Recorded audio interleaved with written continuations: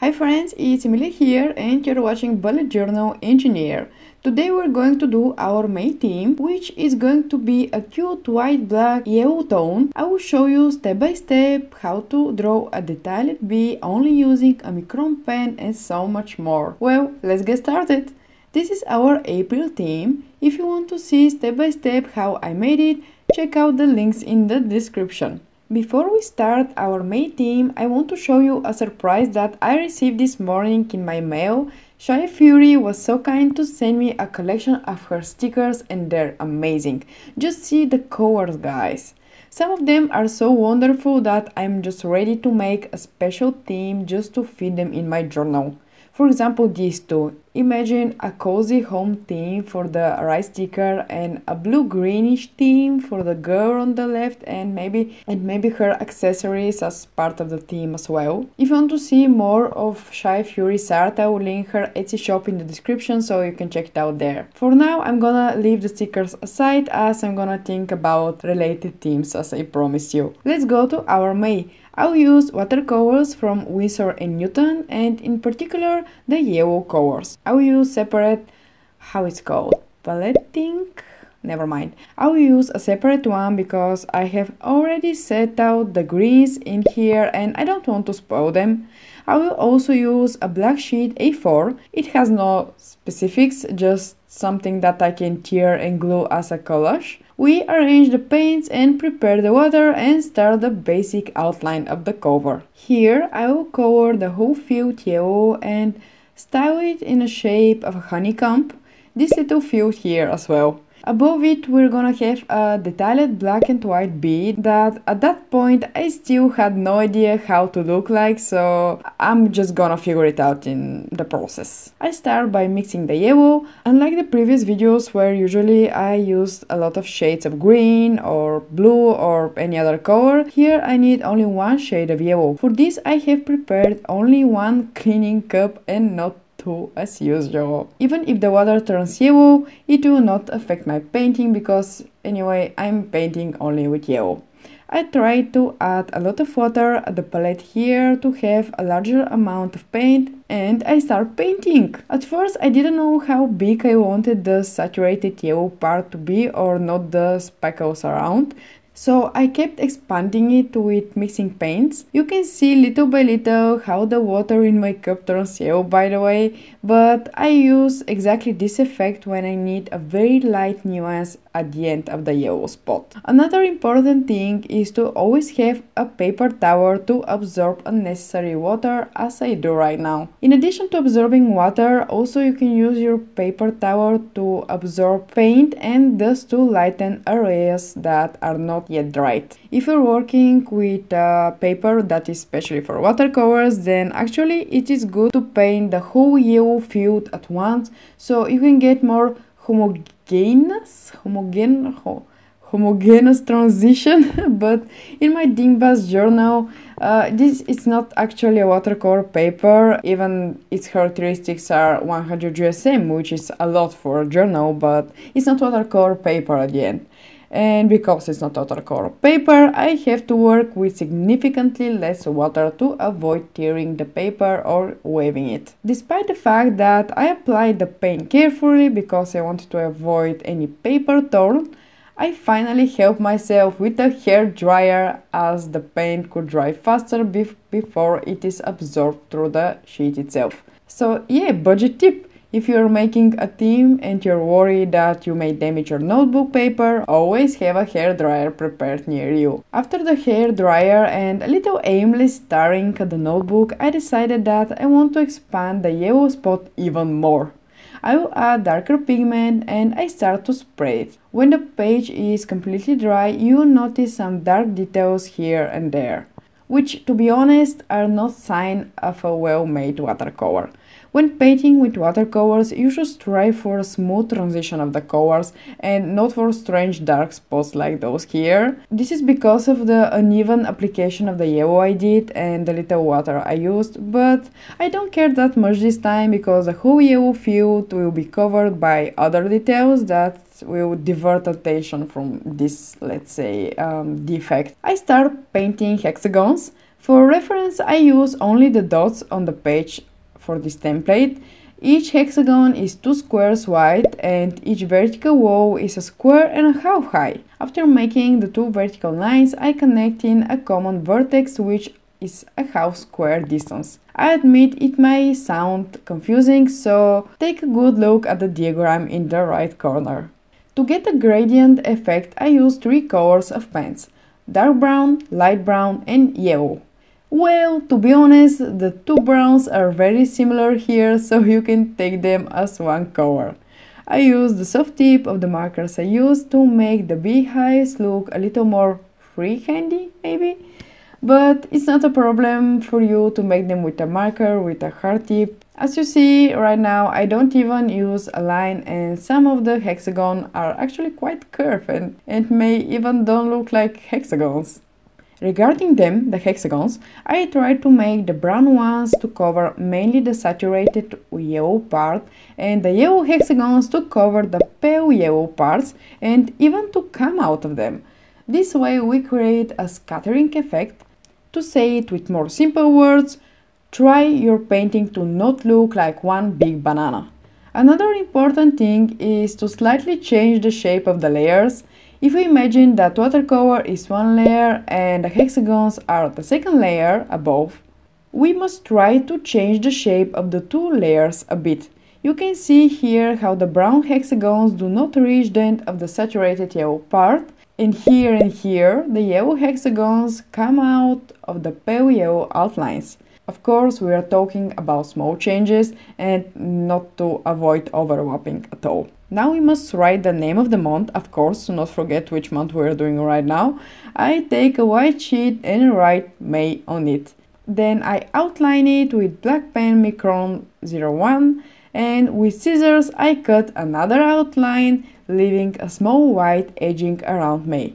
I really like this technique, by the way, because even if you mistake something in the word, you misspell it, or no, you miswrite it, you don't spell it, you can always cut a new one, literally. And with this white edging, it is quite spectacular, I may say.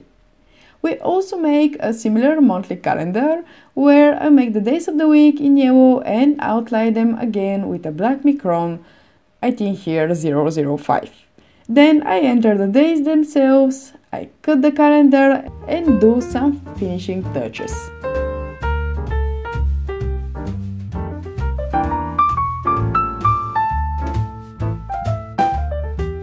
I have a new liquid glue for the paper that I bought just yesterday from the art store, and everyone just praised me that it was very good and glued quickly without wrinkling the paper. As I mentioned, it's a liquid glue. Well, it wasn't liquid at all. I admit, my try to get something out of this applicator felt more like torture or fitness exercise. In the end, I managed to squeeze as much I needed for May, thanks God.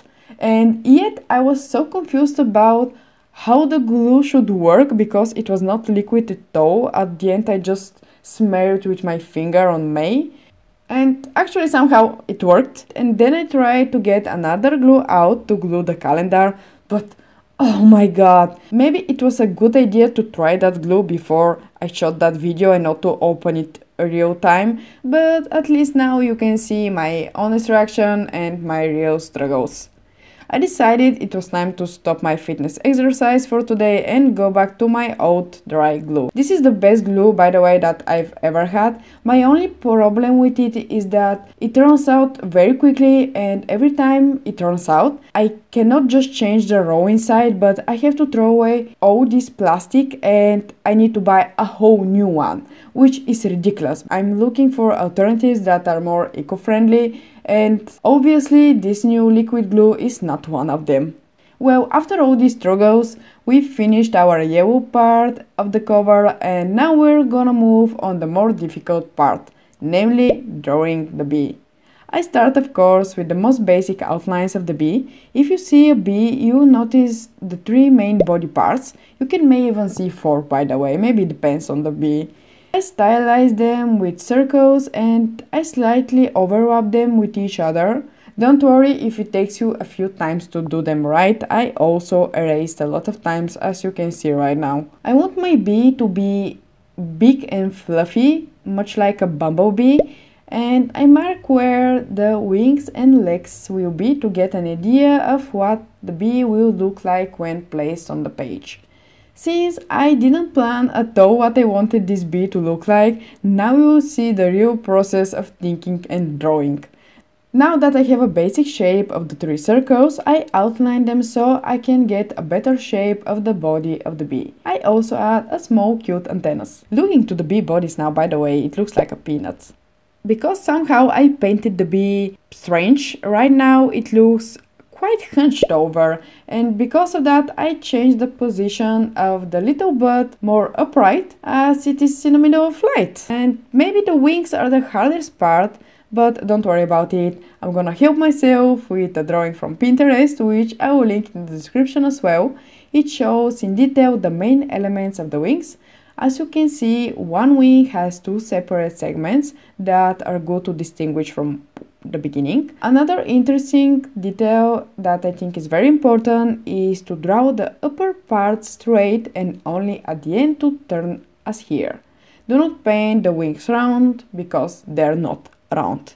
Once we have the wings, we start adding other details like eyes and black stripes. While I'm painting, from time to time I just stop and stare at the picture for a few minutes to find out if I don't like something or if I miss something. And we are so concentrated in the drawing that we miss so many details. So sometimes it's good just to stop and stare. Well, as I stop and stare, this time I didn't like something, and this is my head. The bee's head, not mine. Since my goal is to make the bee fluffy and sweet and not one of those scary wasps, I want to enlarge my head a bit and bring it closer to the body. I admit that the process of making the head perfect is long and tedious, and at times I think, Emilia, you idiot, you had to leave the first version of the head, but it's part of the art, you know, you need to struggle a bit sometimes. Finally, after 20 minutes, I have a head and I have a bee that I like. I deal with the legs, which are 6 in number, by the way, you know. To be honest, at first the legs look like a little sinister, and that's why I decided to do not all 6 legs but only 3 of them, to look like a cute little bee and not like a monster with 50 legs under it. Creepy, don't you think? By the way, a quick reminder right here, if you like this video so far, don't forget to give it a like or even subscribe to the channel. I upload twice a month, so I'm not gonna spam your homepage that much. Once we have sketched all the details with a pencil, it's time for Doomsday. Let's start with the fine writer or our micron pen. I use micron pen 005 as it's rather thinner than the other ones on the market. I'm trying to outline the body not just with one line, but to make a lot of tiny hairs. Like I said, I want the bee to be fluffy. I'm gonna name it Bob, the bee Bob.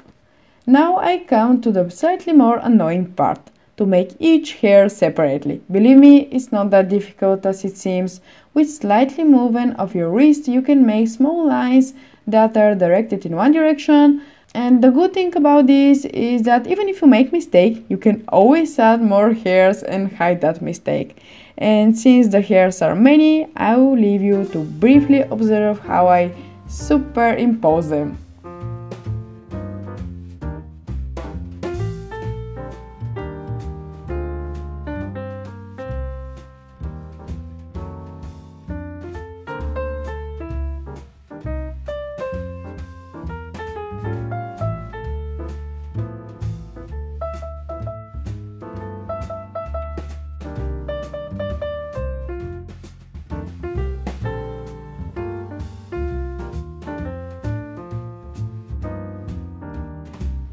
To be honest, at some point I got a little tired and I would temporarily switch to Bob's wings. I start to draw them and I try to make all the lines without interruption.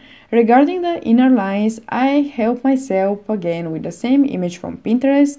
Well, of course I change it a bit in the process because you cannot make the same art, like literally the same. For now, I will just make random lines and I will add some light shadows later. To be honest, the ends of the wings turn out a little strange, a bit like a spider web, but I'll pretend that I don't see it right now. After the wings, I return to the painting of the bob's hairs. Usually bees have only 1 or 2 yellow stripes on their back. And since we're painting the bee in a enlarged version, we also need to make only 2 large yellow stripes. Well, in our case they're gonna be white because we're not gonna cover the bee, but yes, we need to make only 2 stripes. Don't be tempted to do more than 2. This is a bee and not a zebra. I put the black hairs around the wings because the bees are always black there. Although I already started painting with the micron, I still don't like the bee's head and I continue experimenting with it. To give Bob a sweet look, I want to make his eyes big, like big kawaii eyes.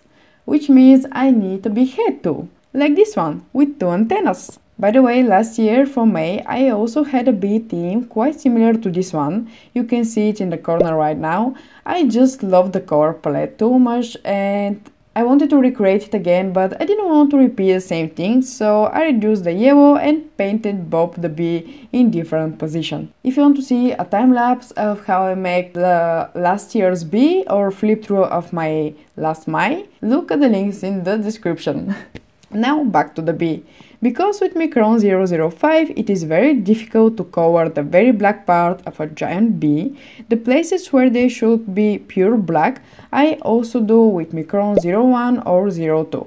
In this way I save a lot of work and I can point the focus on some details as if they're more saturated. Since I don't intend to cover the bee with other colors, I want to just leave black and white, I must be really careful not to merge hairs with the eye. To differentiate them from each other, I do 2 main things. First is to draw the hairs so that they radiate from the eye, and the second one is that I draw the hair so that they can start a little after the eye so that a white border is created. Finally, I cover the eyes black. Who doesn't love big black eyes? Of course, another thing that I do is to add hair everywhere. The last ones are the legs, but they're also kinda easy. I'm not sure how to explain actually the shapes that I'm drawing right now, so I can just follow what I'm showing you on the video. Since the wings are a bit pale compared to the blackness of the body of the bee, with Micron 01 I repeat the main lines and I add small light shadows on the underside as if the wings are illuminated from above. And actually I'm almost done with the bee.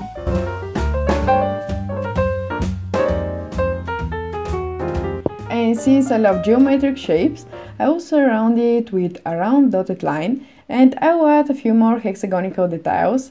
You must be wondering why I didn't use these patterns when I draw the hexagons of the honeycomb. Well, because it's much easier for me to keep track on the dots on the sheet than is to keep track on the templates, because you need to connect their walls and stuff. Well, this differs from person to person, so if you're more comfortable with a template, just go on. It's time to move to the Montly spreads, but before that I want to show you the back where we drew the watercolors, so you can see that there are no leaks and no ghosting from the watercolor. By the way, these pages are not supposed to be blank, but I left them to write down some memories that happened to me in April, so I'm gonna fill them later in the future. Now let's go back to the monthly spreads. This time I will not make my favorite daily stuff tracker, surprise surprise, because I will travel and I will not need it that much. This is an important piece of advice for all beginners, to choose the most suitable trackers for each month depending on what you're going to do. If you forcibly use the same trackers every time, you are very likely to lose motivation in filling them out. This time I will have a month of a glance field with 31 lines for each day.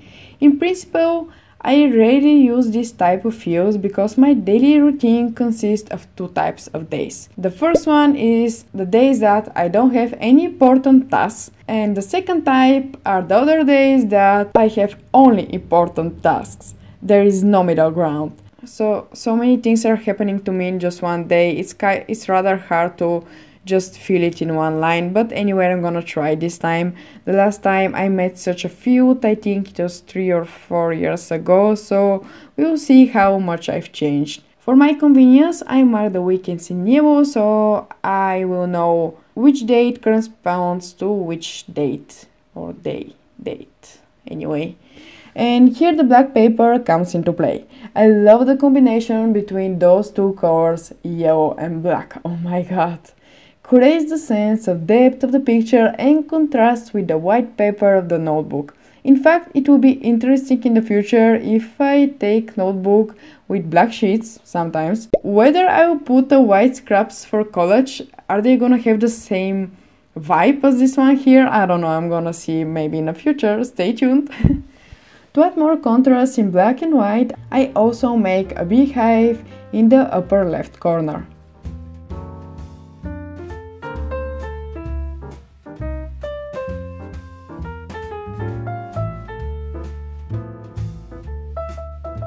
Of course, I add the field for notes and for goals. Then we go to the right where we're gonna make a happiness log.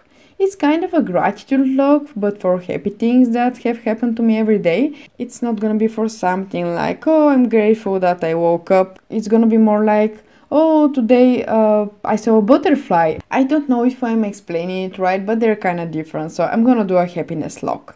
I'm doing this because recently I realized how much I focus on negative things, and good things happen all the time, and I have to learn, no, I have to remember how to pay attention to good and happy things in my life. My father always told me that good people remember good things. In fact, this might be my quote for the bottom of the page right now, but anyway, I didn't thought of this in time. Well, that's why I'm writing it here. Good people remember good things. If there is one thing you need to remember from this video, this is it.